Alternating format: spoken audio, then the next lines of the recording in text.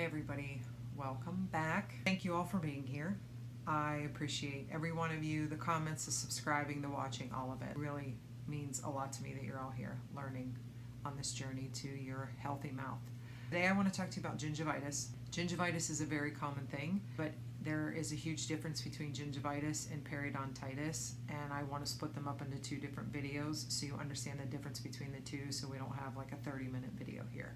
So I'm going to try to keep this short and sweet and to the point, but I have a tendency to be pretty wordy and lengthy, so bear with me through this. But by definition, and I'm going to read it out of my little book here that I still have from hygiene school. So by definition, gingivitis is inflammation of the gingival tissue. So what is your gingival tissue? I've talked about it before when I talk about the health of your mouth. The gum tissue inside of your mouth is about the size of the palm of your hand. So if you look at the size of the palm of your hand, that's about how much tissue encompassing the inside of your mouth. If you were to be inside your mouth, it would mean all of this gum tissue here that is surrounding the teeth. Okay, so that's your gingiva. Your gingiva is your gum tissue. So that's the technical term for it. So again, let's reiterate here really quick. Every tooth in your mouth sits in bone. The gum tissue covers it all to protect it. So I have some really old school flip charts that I used to use that I absolutely love. But they work so well. So if we just look at a healthy mouth, like take this for example. This is the probe, which if you watch my probing video, you'll know what that means. If you were to cut a tooth, it's not even cut a tooth in half. This is looking at the side of the tooth that's in between. This is what I mean. This is bone that your tooth sits into. All these little ligaments and stuff here, that's called your periodontal ligament. This is considered the nerve that's feeding to the inside of the tooth. This is the gingiva. This is what sits on the outside. This is what covers and protects the bone, and it's what covers and protects the tooth. So it's just like your skin. You don't see your muscles, you don't see your tendons, you don't see your veins or your arteries. Your skin is the outermost protective layer of our bodies. That's our gingiva inside our mouth. It's covering all of the underlying layers. So when we look at this and we look at healthy, this is pink. This probe depth is between 1 and 3 millimeters because that first line is 3 millimeters there. So this is what healthy is. It's pink, it's firm, there's no bleeding, everything looks good.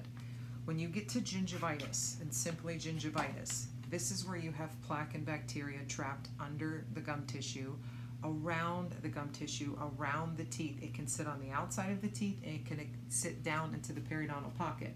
So again, this is our healthy side. This is our inflamed side. So now you can see our probe depth is up to a legit 3 millimeter. On the last one, we're at about a 2. We don't touch that black line. When we're into gingivitis, most of the time we see a 3, and sometimes that black line's covered. If that black line's covered, we know that's a 4 millimeter pocket. So this is swollen. It's inflamed. That means there's bacteria that's sitting around the tooth here, where the gum and the tooth meet, or down into this pocket. A lot of people that have no bone loss, because you see the bone level is still where it's supposed to be. There's no bone loss here. This is just inflammation of this. If you only have gingivitis, getting your teeth professionally cleaned is what will reverse that, because what we're trying to do and what we're accomplishing in your cleaning is getting the bacteria out of this pocket in the areas that you can't reach. And that's most of the time in between the teeth here, in between where people do not floss. So if you're not a consistent flosser or consistent water pick user, which you all know if you watch my other videos, I'm a huge fan of the water pick, then you know that you will have residual bacteria in between the teeth that's not getting disrupted and getting cleaned out. So it causes an infection.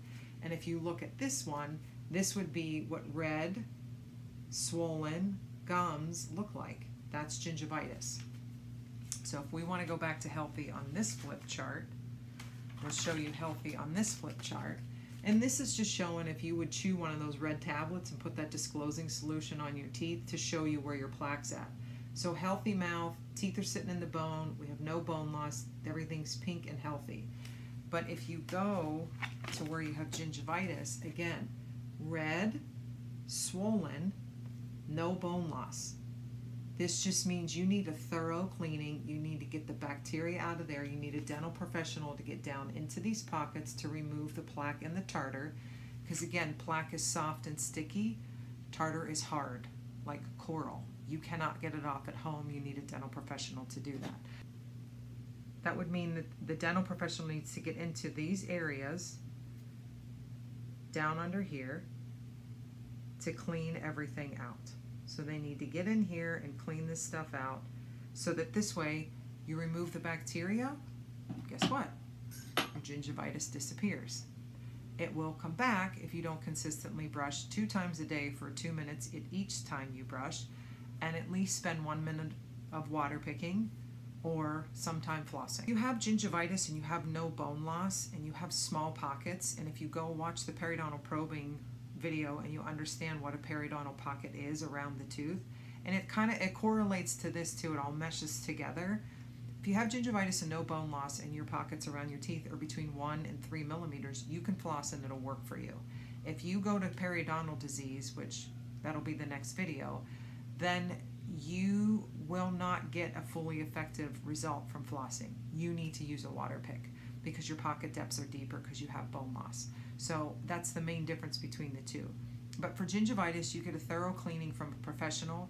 You maintain everything very well at home. Again, the mechanical removal, brushing, flossing, or water picking is what's going to keep your teeth clean. You have to do that every day on a consistent basis, and that's what keeps the bacteria away, because you're not allowing it to grow and overgrow and cause an infection. Your gums are red, if they're tender, and if they bleed easy, and if you say my gums never bleed but you never pick up a piece of floss, or you're popping the floss just straight in between the teeth and you're not flossing correctly, again, watch the flossing video to know how to floss correctly. If you floss correctly and you rub that gum, if you're going to rub the gum tissue when you clean the tooth, and if that gum tissue bleeds, well, guess what? You have gingivitis, because bleeding is a sign of infection, and healthy gums do not bleed. They don't bleed. If you have bleeding, you have bacteria present. Period. End of story. That's all there is to it, because healthy gums do not bleed. I cannot say that enough. So that's the gist of gingivitis. It's very simple. It's red, swollen gums. They bleed easy. Most of the time, the plaque will sit right around the gum line and in between the teeth, because again, people will miss when they brush. So that's the gist of it. This is short and sweet, and I love it. So again, thank you guys for being here. I appreciate all of it. I appreciate everything. So I hope you enjoy, and if you have any other questions, always pop them in the comments and I'll get to you. I would love to answer you. That's gingivitis in a nutshell. So thanks for being here, guys, and I will see you soon.